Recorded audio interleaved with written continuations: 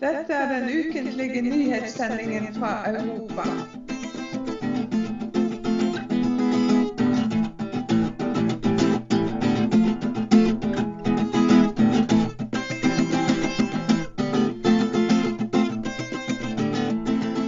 Dette den ukentlige nyhetssendingen fra Europa. Every day there is to business, sitting there for magic potions, destroying me friends, stealing his phone.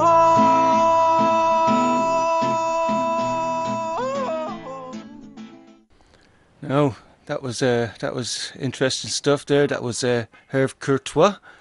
Second appearance on European News Weekly, and if you're listening to this, Herv, thanks very, very much. That was pretty interesting interview, Sean. Yeah, and very topical. We did cover a lot of different things to do with that, and I think you had a question about fish or something come to you on the notice board there. Indeed, yeah, that came in from Chris in the chat box there, and. It's quite a topical question as well too. Is it safe to eat fish? Well, it's a multifaceted question. It's because there's so many problems with contamination of the ocean. It's not just nuclear. There's the dumping of raw sewage. There's the dumping of all sorts of type of petrochem waste. Basically, the oceans are a dumping ground basically for human beings. As far so it's questionable whether any ocean is really safe and free from contaminations, and it's a huge topic. It's massive, So, and as we're looking at larger fish die-offs and what have you than we would normally expect on an annual average, and certainly we're looking at some stocks appearing to be incredibly low. What we're really seeing at some point in the future is not a question of is it safe to eat the fish? It would be more a question of should we be eating fish at all because we need them to reproduce and restock the oceans. But while we look at like the Gulf of Mexico in the Atlantic side of it, we're looking at massive amounts of algae bloom, mainly because of farm runoff. We're looking at Corexit, that's an oil that's coming out of the oil rigs that are down there. We've covered that with Charles Williams-Diggs on an earlier podcast. We've looked at Fukushima and the contamination that's happening there, how that's affecting the fish stocks in the Pacific Ocean. We're looking at sort of quite dramatic temperature changes in different parts of the world with the seas. We're seeing that's having an effect on breeding and various other things. We're seeing the growth of jellyfish as a replacement to the mammalian fish that we used to seeing in our seas. So with the pollution of mercury and radiation and plastic and all the other things that we're putting in, we're certainly looking at large swathes of the oceans being sort of unsuitable for farming. I think the whole idea of not fishing so to get what's all right, the whole idea of restocking the fish and the fish populations and not fishing to give them a chance, I think it's all fairly mute unless we sort of tackle the problem of the pollution of the oceans first and restore their habitat back to them, and then maybe they might stand a chance of recuperating. But I think in the modern climate, with the modern dumping that's going on, and over the last 60 years or so, I think it's just a cocktail of disaster out there in the oceans, and it's probably best don't eat fish for a long, long time. Well, while we're going for agrochemical sort of corporations, and their power, we've got an uphill struggle ahead of us. I thought I might just mention two quick stories. There's a major lawsuit against Monsanto, completely blacked out by the media. And if you go to the antimedia.org, you can catch that story. And another story about Monsanto and others caught paying internet trolls to attack activists. Well, anyway, that's from authentic enlightenment.com. Worth having a look at that post because we enjoy the tracking down of corporate trolls, you know, and we're getting quite good at it actually. I think, aren't we, Jimmy? Yeah, we do our best anyway. We do our bit.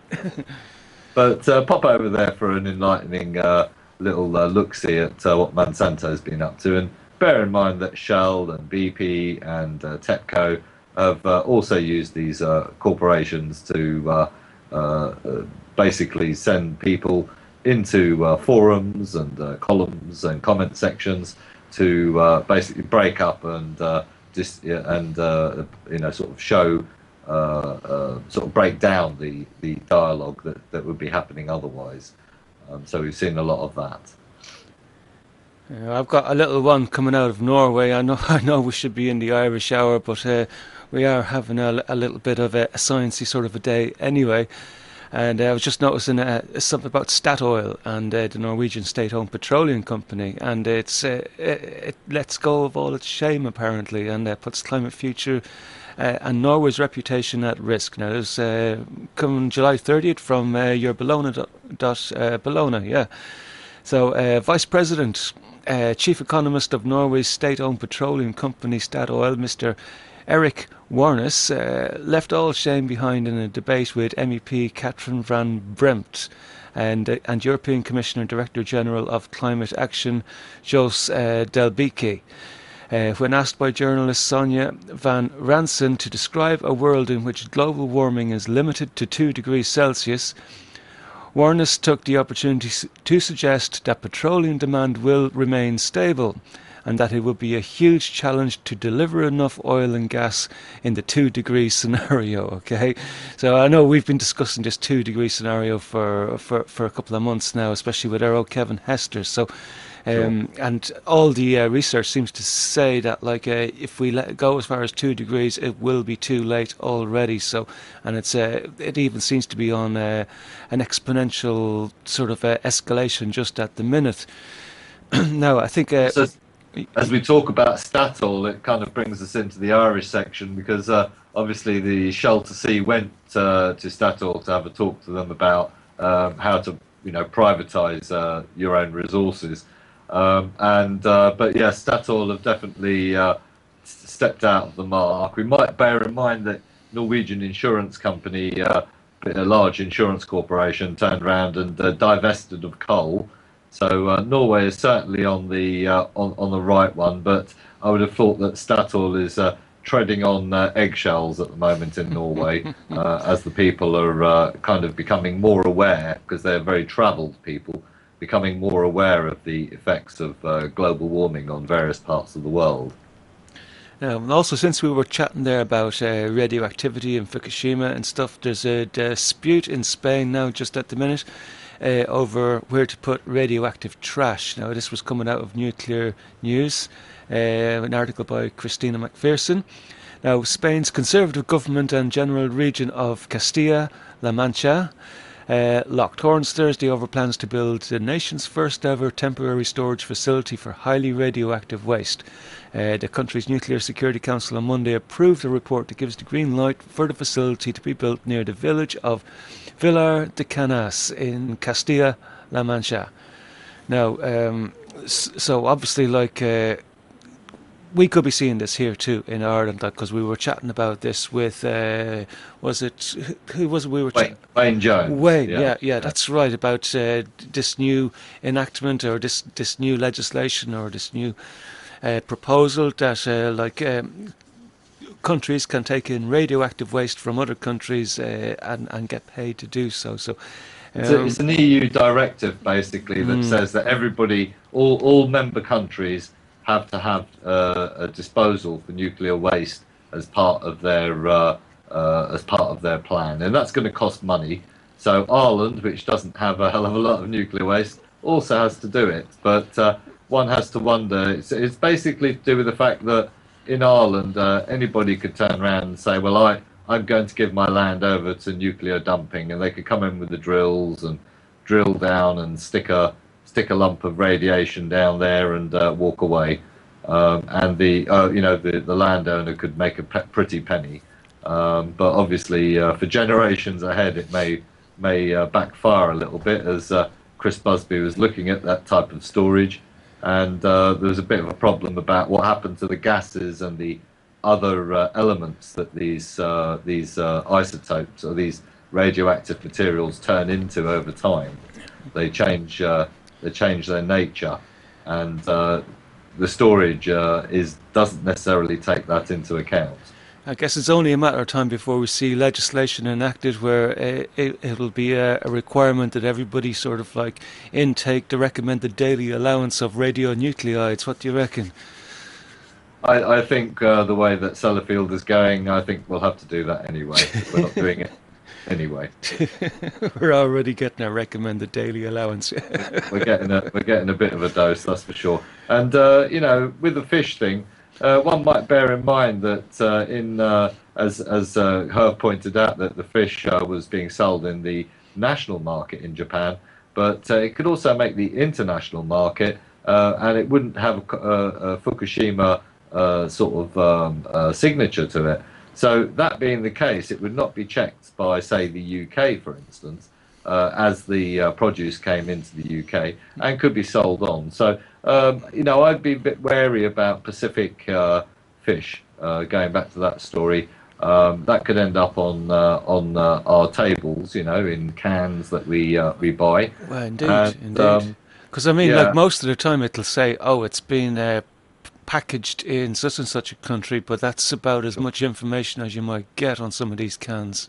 And it's this, I've looked into it. It's a slippery slope. The South Koreans go to the Japan Sea to fish. They then go back, and it would be a Canadian company that would actually own that. But obviously the boats would probably be Korean, and then basically it would go through, say, Canada, because there's an agreement like TPP called NAFTA, which they are using to move this contaminated produce around and mix it down as well. So, you know, if you're buying mixed fish products or mixed anything, rice or whatever, it could have bits of Fukushima in it, and it's very hard to tell what's happening. We certainly saw in Taiwan there was an issue about Fukushima produce being relabeled. So even if Fukushima produce is labeled, it doesn't mean that it can't be relabeled.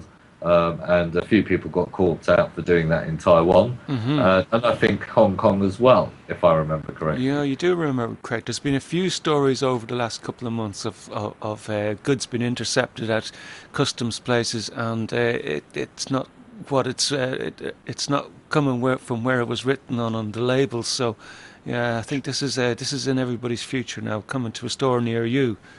And of course, talking about Monsanto and GMO products, in America, they've just said that they don't have to sort of say if there's GMO products on the label. And that's just a step away from getting rid of origin source data altogether. And you can imagine that TPP and TIPP would definitely be calling on that one. So I found it very interesting as well, too. Before we leave the radiation subject now, because Herv made a curious correlation to a story that was relayed to us last week from our John Doe, and in relation to the peer pressure of kids at the schools to eat the contaminated foods, despite what their parents' wishes may be. Now, I just thought it quite interesting that we got another confirmation of that story from a second source. So that's.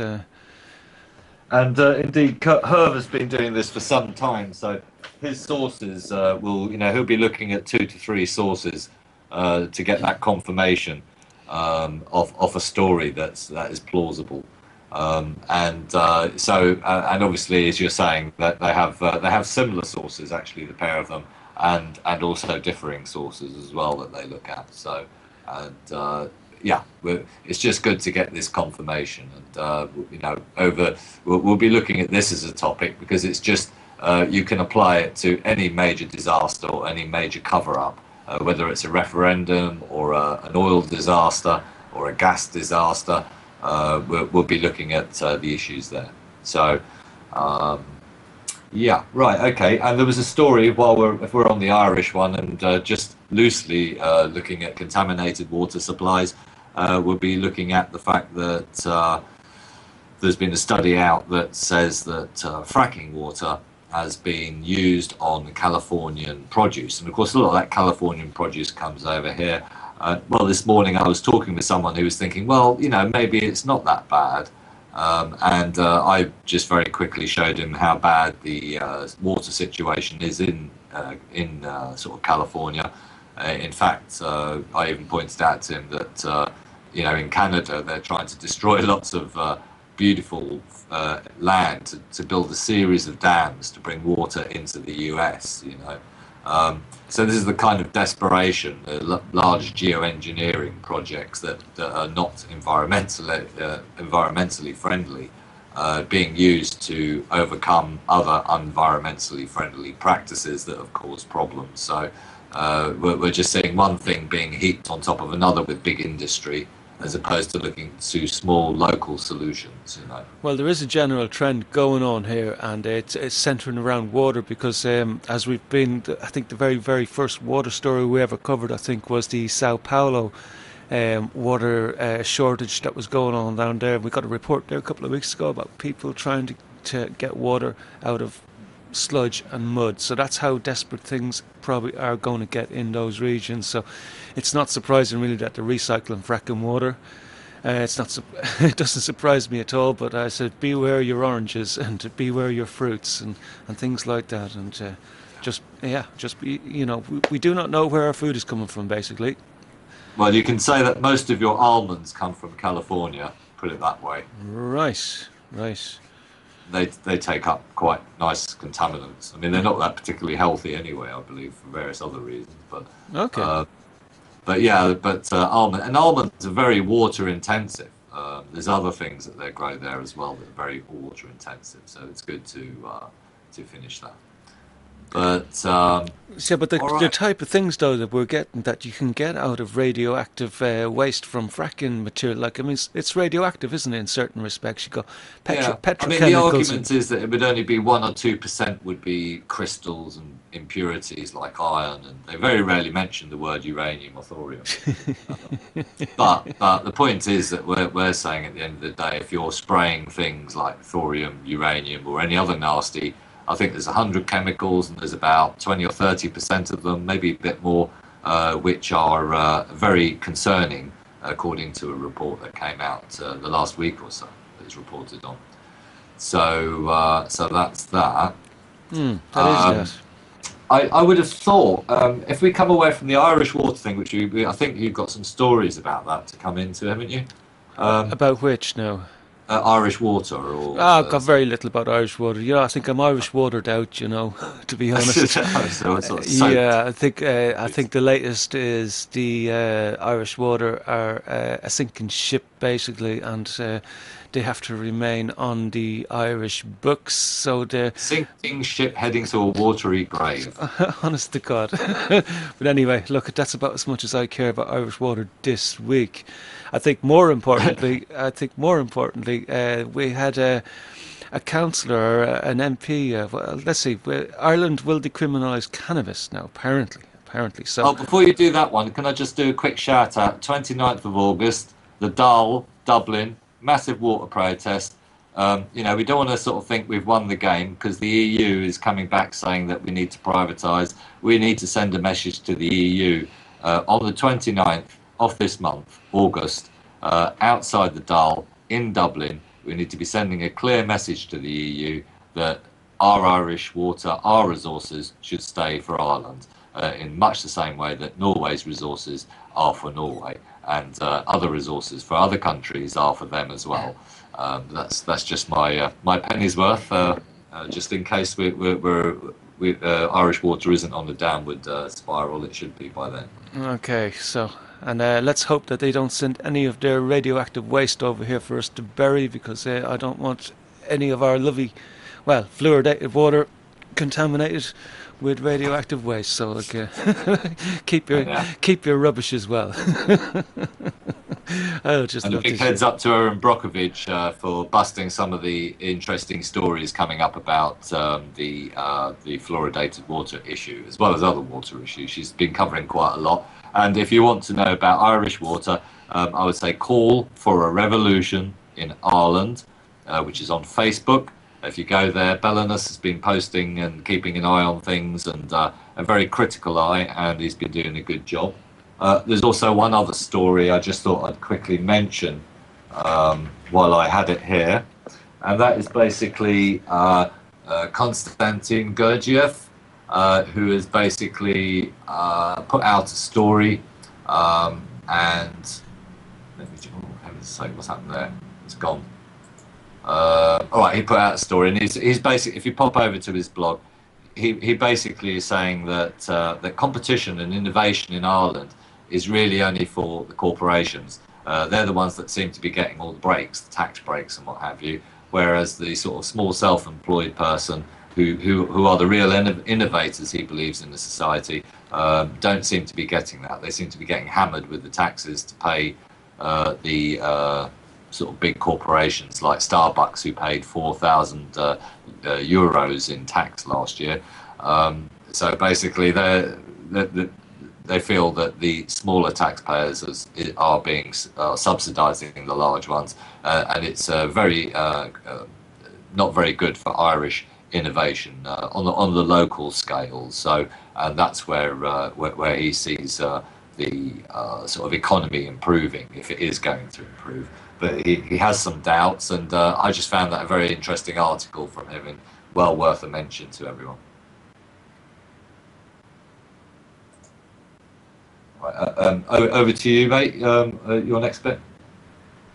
Oh, yeah. Well, I suppose he's not sure about what exactly. What about a recovery in the economy, or what? Or well, it's not so much to do with the, well, it is to do with the recovery, obviously, because you know what he was saying basically. I'll just get the story up here, and it's just coming up now.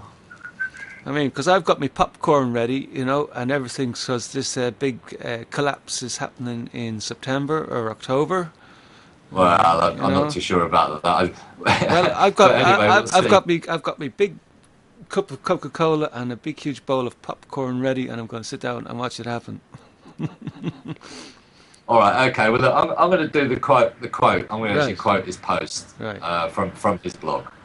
Or some of it anyway. But I mean, basically what happened was, on January the 27th, 2011, our pro-business leader uttered the following: "I will seek the trust of the Irish people to implement Fine Gael's plan to get Ireland working again. I firmly believe that by 2016, Ireland can become the best small country in the world in which to do business, and the best country in which to raise a family, and the best country in which to grow old with dignity and respect." Well, that didn't go too well, did it? Let's leave the family and old dignity bits to the softer side of the coalition and focus on the first promise, squarely relating to economics. On the October 8th, 2011, Mr Kenny repeated the same said promise. Since coming into office 7 months ago, I have told nearly all audiences that by 2016 I intend to make Ireland the best small country in the world in which to do business. And then again on February 28th, the dynamo spun again. Those of you from Ireland will have heard me say many times that my ambition is for Ireland to become the best small country in the world for business. This is a real snapshot by a PR company, isn't it? You can easily tell. So, but there are many things going on here, Konstantin goes on to say. Perhaps unbeknownst to Mr Kenny, but one thing is pretty darn clear. Ireland is nowhere near being a half-decent place to become an entrepreneur. Why? And he said to read this: "The reality is that we have no incentive tax-wise for Irish entrepreneurs." And then he links to an independent IE article. And it's authored by an entrepreneur and an investor.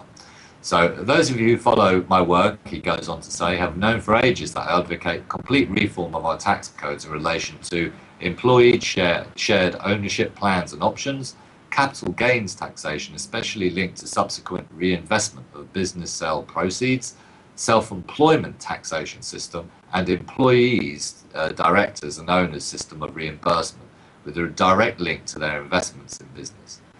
Those of you who are entrepreneurs in Ireland know that none, in contrast to Mr Kenny's assertions, he says, of these and other, he says, key areas of Ireland's competitiveness have been reformed or improved by the current government. I repeat, none. So, I mean, I would go over to trueeconomics.blogspot.com. He does a little update on the Irish economy as well there in another post, but I quite like that, and that came out just the 1st of the 8th, 1st of August. So, and it, you know, obviously I know some people that are self-employed in Ireland, and they are getting hit quite heavily for tax, you know. So it's kind of a big burden when you're struggling really, and you're charging cheaper prices because of the state of the economy.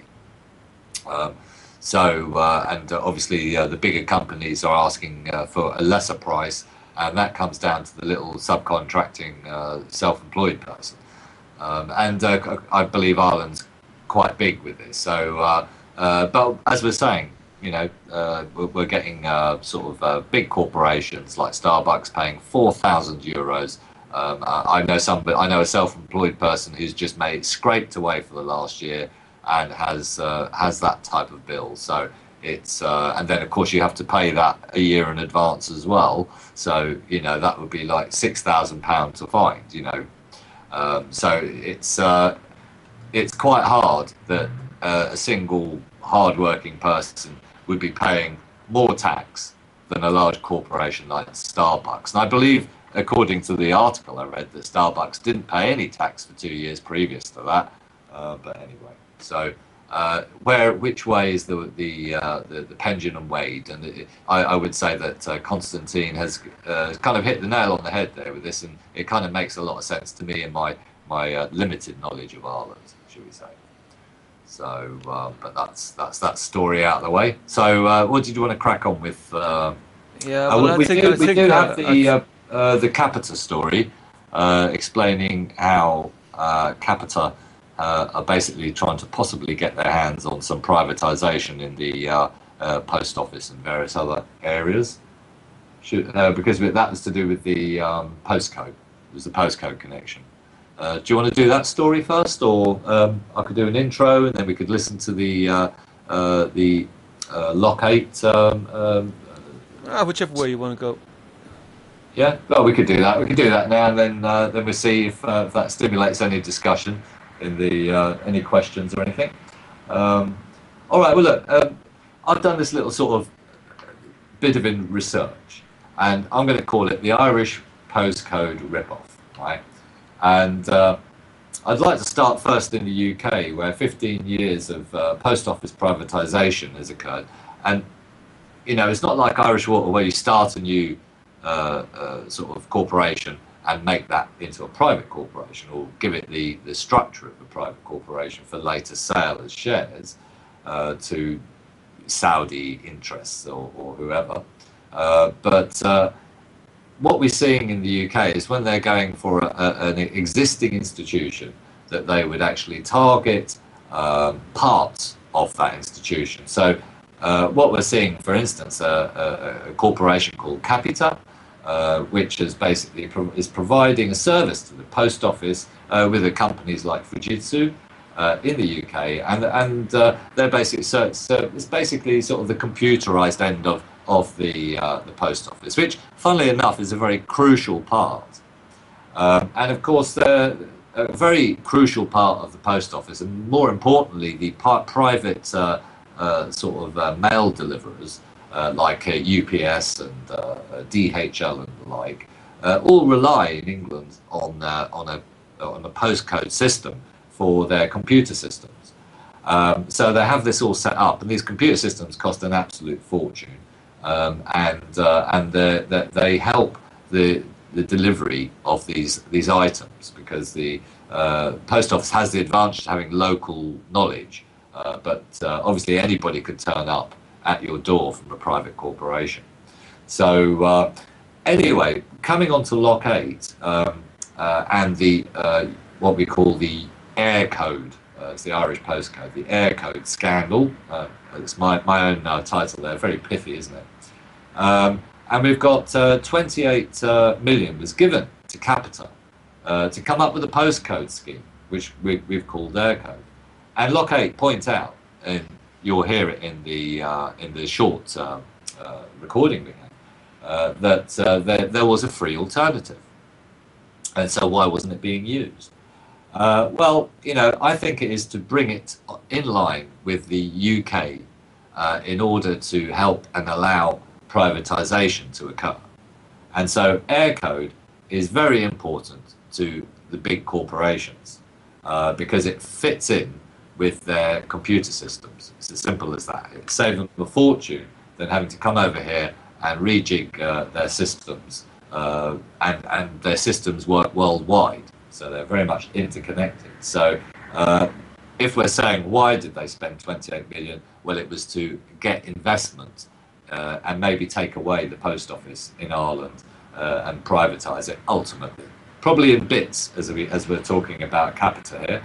Now, of course, what other evidence you might say, Sean, for this amazing revelation? Well, we've got Uber, the minicab crowd.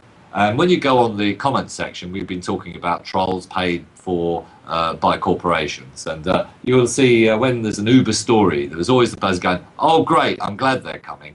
Oh, no, that'd be affordable cabbing and all this kind of stuff. So you get all this thing going on. And these guys are very slick.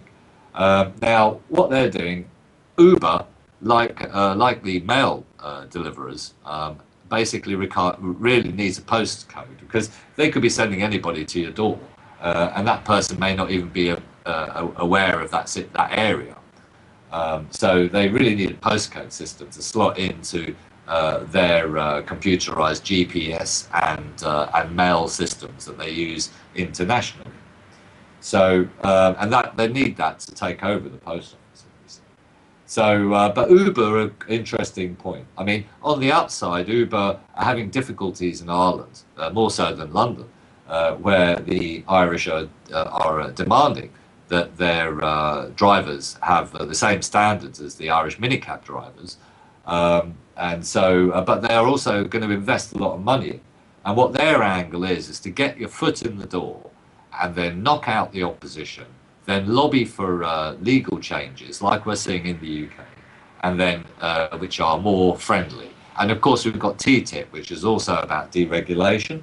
So there's a load of things that are connecting together, and this Eircode is actually very intrinsic to it. And so we know it's more than a waste of 28 million. It's actually an investment for the investment people to come into Ireland and start ripping apart various aspects of Irish business and local Irish business at that. So I just thought I'd put that in. And we had the PPS thing as well. It's worth sort of bearing in mind that when we have Eircode, we have a PPS, and we have those two items put together, that is a very saleable item for many corporations who want to get direct debits and various other things. So that they can invest, 10 times as much as they're getting coming in. And we can wait for the next bust, and then we can go through the whole process of bailing them out as well. So, I mean, have you got anything to add to that, Jimmy? And we could go on to the recording. Yeah, let's just go straight on to it. Okay, mate. Of our colleagues in the United Kingdom and how they've basically worked with the postcode system there for the last 15 years. And at the moment, Air members are expressing concern that the system is just not right at the moment, that there are glitches in the system which have been identified very well over the last number of days in media. And it's about delivering parcels, but when you're actually responsible for people's lives, there's a deep concern that the system is just not fit for purpose at this stage. Now, one of the things that struck me yesterday was that they, despite spending 27 million, despite all of the effort that had gone into launch it yesterday, it still didn't work with simple things like Google Maps, and it hadn't been put into sat-nav systems that would be in common use. I asked Alex White, the Minister, when he was on the programme yesterday, is it something that the fire service and the ambulance service and the guards can use from now? Here's his response. We have worked very closely with the emergency services. I mean, this project has been in planning for quite a while. They are fully behind this. The National Ambulance Service is fully behind it. All of the emergency services, the fire, all of the others. So there's a very, very, very close cooperation between my department, the contractor, and all of the emergency services. We've done an enormous amount of outreach. Can they use them from today? Oh yeah, well of course they'll be able to use them. I mean once they're assigned and once we have them in people's systems, they have to populate your... An ambulance there today, right? Say for example an ambulance has to come out to my house and I say I am at point whatever. Is there a facility within that emergency ambulance or that Garda car that will be able to pinpoint exactly where I am? Yes. That technology exists today? Yes, because if you have a database of Eircodes, a national database of Eircodes, you will be able to pinpoint the latitude and longitude from the Eircode. If you're an emergency service or you're a business or any of the other big operators will be using this system, yes. Now, he was saying yesterday the National Ambulance Service is fully behind Eircode. What I took from that is that there's an extra level of complication there. You give the Eircode, it's accessed from a database, they work out the GPS positioning and then they send that back to the ambulance. To me, and I'm not an expert, that sounds kind of complicated, Paul. Well, absolutely is. And just to be very clear about this, Jonathan, the ambulance service is not ready to go at this stage using Eircode.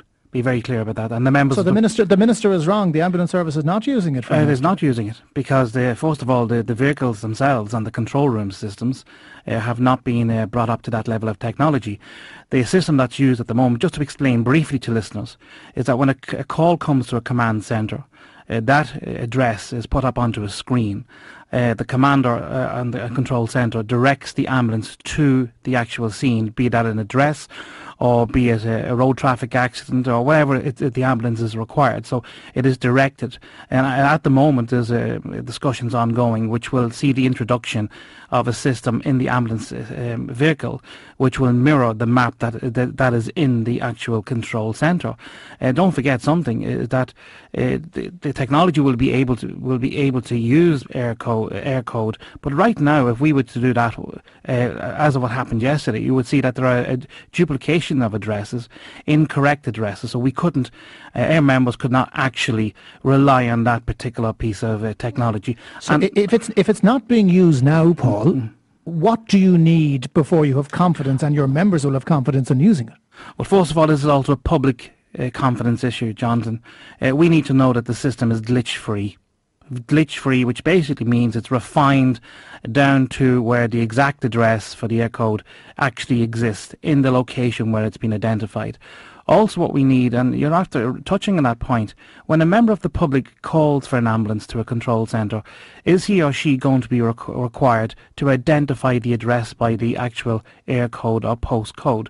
That needs to be clarified because, as you know, Jonathan, that there has to be an education of the public. We had the 999 education programme, the 112, and also when to call an ambulance and when not to call an ambulance. And as you know, many elderly people around the country will be very, very concerned, or people caring for people who are ill. Do I have to have this code when I call the command and control centre? They're saying it's voluntary to put it on an envelope. I'm not sure if the same would apply to the emergency services. The bottom line here, Paul, just to finish up, are you concerned this may cost lives if it's implemented without being thought through? Oh, absolutely. Be very clear about that, and that's why our members have had discussions with ambulance management. And in fairness to the ambulance management team in this country and the National Ambulance Service, they've made it quite clear that when the system is introduced, it will be introduced on the basis that it's absolutely glitch-free, that it's reliable, and that the public and the people providing the ambulance service can be absolutely confident. Now, Sean. Right. So what do you make of that? Well, that was sort of tied in quite nicely with what I was saying about big business, it being for big business. But, you know, obviously I was a little bit more pointed in pointing out which big businesses would benefit and how that would see or aid the privatisation of Ireland's sort of government bodies, which, you know, is the slippery slope. And we can see, just look over to the UK to see how that all worked out. It wasn't very good at all. We've got disabled people without benefits or reductions in benefits, homeless, and we've got a big enough problem in Ireland with that as it is. So, you know, there's just a whole series of situations. So, but have you got any other new issues there? Well, it just seems to me, because I did watch the guy who was working on the postcode for quite some time before this project was tendered out to this new crowd who have created this new system. And he's been working on the postcode for donkey's years, and his major point of contention was that the system that they're planning on using here in Ireland is not. It's not done in a way that's sort of like systemic, like the way they have it done in England or in Northern Ireland, for example, where postcodes are related to each other geographically. So, this postcode that they're planning to bring into Ireland is not done. It's more done on a random sort of a basis. So, like anybody who was, like for example, right, somebody going around doing delivery in England, and even if they don't know where exactly in an area or a neighbourhood a particular postcode is, they can figure out more or less from adjacent postcodes of where they are, and they can find their way using the English system. But you could not apply the same ideas, same principles to this planned Irish postcode system because of its random nature. It's just not. Well, apparently this is what the man said, that it's just not going to work. So there are my thoughts now on it. Like that. As for the privatisation of the governments, like the government here in Ireland is private anyway. You know, it's run by the Crown Corporation. You know, and and whether lives will be lost due to these postcodes, I'm not sure. I'm not sure the postcode is going to make any difference. I think the reason why lives are lost at the minute, like, is because we have a bad healthcare service, we have bad ambulance services, like, and not like over the years. I just couldn't count how many different ambulance services have been closed around the country, and ambulances are having to go so much further these days to get to locations that they don't get there on time. I don't think lives will be lost due to the postcode. I think lives are being lost already due to too bad infrastructure, basically. You know, I don't see how a postcode is going to improve it. You know, I really don't. It's not the problem. The problem is not finding the places. The problem is enough ambulances to cover some of the more remote areas of the country, and that's the problem for the ambulances, I reckon. You know, personally, I couldn't care less. They can bring in whatever codes they like. Whether I'll choose to use it or not will be another matter. You know, maybe I'll use it for some things. Maybe I might need it to get things delivered. Maybe not. Who knows? No, it's. But I have been hearing some things though about like this postcode being connected to people's addresses and it being used in some way to connect people up for property taxes, for water charges, and the like. So I think, for one, I'm going to be wary before I go contracting to use the postcode. Personally, I don't mind. No, I think people need to be a bit wary anyway, because anybody can turn up at your door with the use of a postcode. You know,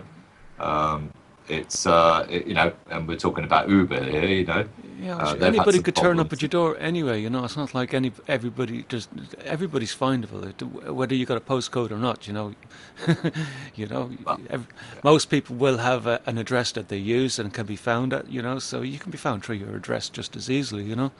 Sure. Well, I was thinking more about the Uber users that would be using a postcode. They would have to use a postcode for their system to operate. Mm. So, but at the moment, you know, we're getting people that are employed by the government, probably got police checks, taxi drivers that have police checks, and of course the tax. The tax basically is going off the shore. You know, it's not being paid in Ireland, and it won't be. So. We'll be losing the tax revenue from local minicab businesses, and we'll be losing it to international corporations that aren't going to pay that level of tax. So. But, you know, our taxes already leave the country. You know, whether this postcode comes in or not, our taxes still go to the Consolidated Fund, which Sure. goes out of the country, and it goes to the Crown Corporation. It's, you know... our taxes never stayed here in this country. It's just a sad fact, you know. You know, so I don't think. Political on me now, will you? Hey, get all political on me now. Well, so. Not really. I'm just tying in like what we already know about the tax system, like from the research that's been done here on site and by lots of hosts, and it's been pointed out on many occasions, and it's in the statute books. It can be researched. The Consolidated Fund, and it's old legislation, and it wasn't part of all the old legislation that was removed quite recently. I think 4,000 or plus old statutes which have been removed from those statute books because they're just outdated, but the Consolidated Fund apparently is still in there. Now, all Irish taxes get paid into this Consolidated Fund, which we know goes out and goes to fund these wars around the world, to drop bombs on Iraqi children, to drop bombs on Palestinian kids, and wherever the war effort is going, and that's where our taxes go, and there's very little of that stays in the country for the benefit of the people. Sure. I would give a heads up to Ken Donnelly, who added 6 new photos on his Facebook, and he said that Stephen Bennett, after 2 months on remand, has been released for peacefully protesting against Irish water. Just a little heads up there, a little change of note.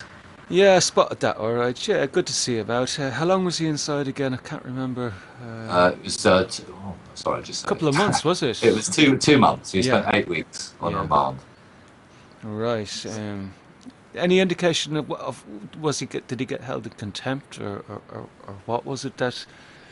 It was contempt of court, wasn't it, because he wouldn't comply with a judge's order, basically. I think the judge was more or less asking him, giving him a mandate, like, you'll either stop protesting or you're going to be going to jail, like, and he wouldn't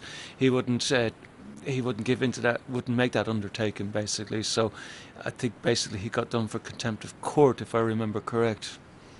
It's a bit odd for an article to say that you can't do something that's democratic. It's kind of. Well, yeah. Well, we did. How many times have we seen this over the last? Ever since the Irish water protest, it's not the first case, and I don't think it will be the last. Like, but I think we have to stick by what the Constitution says. Now, a lot of people say that we have the right to protest, and it's written into the Constitution. Well, that's not quite true, because the Constitution doesn't say you have the right to protest, but you have a right to peaceful assembly. Yeah. As long as you don't make any morally questionable sort of like speech or actions, or you don't bear arms, you are free to peacefully assemble to your heart's content. So, I think protesters have to remember that you do not have the right to protest, but you have the right to peacefully assemble, as is written in the Constitution. I can't remember the article. Actually, I did have a little bit of a... I can't remember. Do I have it here? On the right, because I pulled up an interesting article there earlier on today about our rights as, say, citizens. So, well, I do find the term citizen a little bit questionable, but... where was this? Yeah, your rights on how to deal with the Gardaí, basically. Now, this was coming out of a site called indiemedia.ie. Now, a new era in October 2006 and continues now with the practical ongoing training and conditioning of hundreds of Gardaí at Bellenboy to the use of violence over rule of law. Now, they're talking about fundamental rights here, and they basically give a little list of fundamental rights. So, Article 40.3.1 says, the state guarantees in its laws to respect, as far as practicable, by its laws to defend and vindicate the personal rights of the citizen. Now, Article 40.4.1 says that no citizen shall be deprived of his personal liberty save in accordance with law. Article 40.5 says that the dwelling of every citizen is inviolable and shall not be forcibly entered save in accordance with law. Article 40.6 says the state guarantees liberty for the exercise of the following rights subject to public order and morality. Now, number 1, the right of the citizen to express freely their convictions and opinions and the education of public opinion. And 2, the right of citizens to assemble peacefully and without arms, subject to public order quoted above, in Article 6 gives us a clue as to which Act of Gardaí most commonly used with regard to protesting. One of them is the Criminal Justice Public Order Act 1994, and the other is the Road Traffic Act, curiously enough. So, but there we go. You have the right to peacefully assemble, basically, and not while not bearing arms. I mean, there's a lot of stuff going on there, but there's another story actually that came out which was quite interesting, I thought, concerning Ireland, and there was a story that's come out in the cancer.ie, Irish Cancer Association. So they basically it was July the 16th they brought this out, but they were saying that the EU and US trade deal was likely to affect Ireland's ability to pass public health laws. And I'll just read a couple of paragraphs from that very quickly. We believe that the public health legislation in Ireland is under serious threat unless a planned trade agreement between the European Union and the United States is significantly altered.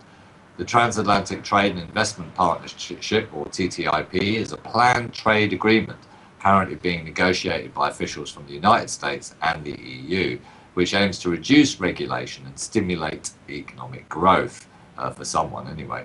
It could allow multinational companies to sue countries for introducing public health policies and will reduce the cancer rate and save lives, but hit the commercial bottom line. That hit the commercial bottom line. And it is through similar trade agreements that Australia, the first country to introduce plain packaging of tobacco, is being sued by the tobacco companies. So obviously there's a very good story there. They did go into it. It's the Irish Cancer Society.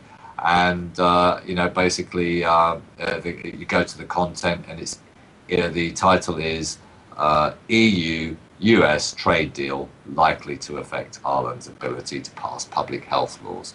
And that's kind of one that might have slipped people by, and it's a very hot topic in Ireland. So we've obviously got issues with public and private Irish medical sort of services available or not available to people over here. It certainly used to be a lot better in the UK. I don't know if we're heading more towards the Irish version, where many people go without health support or dental support or whatever because of the cost. But anyway, that's just another one that comes in, and that would see any sort of public sort of health for people in need, disabilities and what have you, could be actually attacked by these type of agreements. And we're certainly keeping an eye on Ming Flanagan, who's in Europe at the moment, and trying to fight against the TTIP agreement, I think in its entirety. Some people would like to see some of it brought in, but it's possibly a slippery slope. But anyway, we have reported on it, and the Irish Cancer Society are certainly a little bit concerned. Over to you, Jimmy. Oh, right. So, I suppose a question. Why is Ireland being signed up as a testing ground for weapons technology? Now, I think during the week there, Minister Simon Covney said something that seemed the complete opposite. He spoke of plans to make Ireland a testing zone for advanced military and weapons guidance systems, including drones and submarine drones and other such high-tech hardware. Now, one of the proposals he has brought to Cabinet, the international defence industry, is to have increased access to Irish Defence Forces for product testing. Apparently, the Minister had been working on a white paper setting out his aims. He went on to say, we are planning to do a lot more of this, he said, in a rather expansive mode, to link defence infrastructure to the skill set of the defence forces with innovators in the private sector, so that actually we can create products that are good for defence. Also, we can potentially develop products that can be put to good use in the market for the private sector as well. Now, Covney said the plans wouldn't involve the testing of actual weapons like guns or rocket launchers, but what is the difference between a missile guidance system and a missile? This is likely saying we only make the gun or the sun sights, but we don't make the bullets. It's all military hardware after all, he said, and especially these days when so much of the military warfare has become high-tech and remote, although the consequences are far from remote for the victims.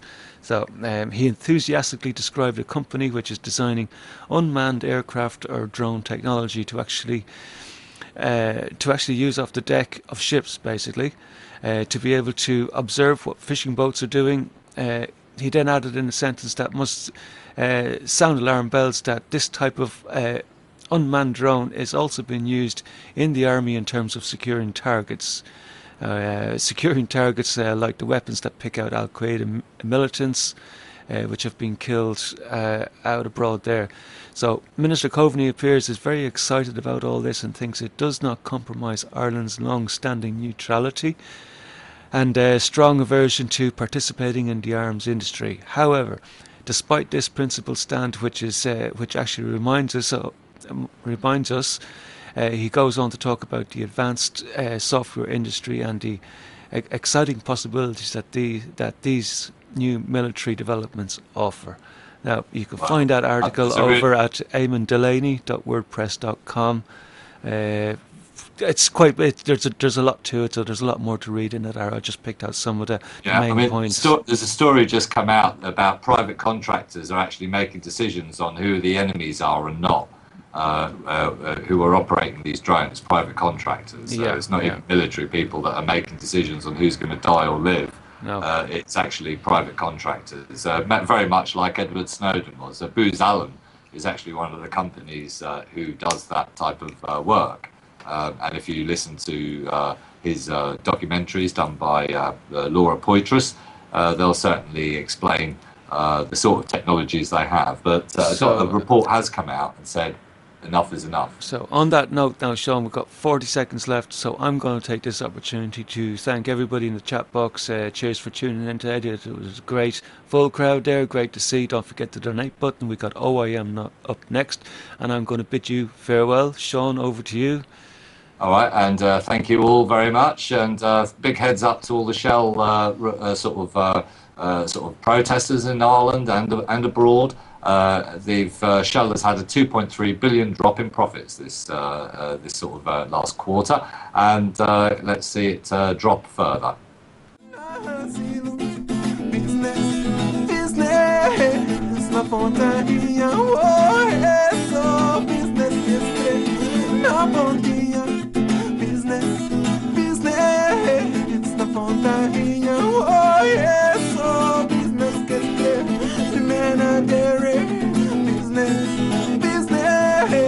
No mundo inteiro, de norte a sul, todo mundo cresce só dinheiro.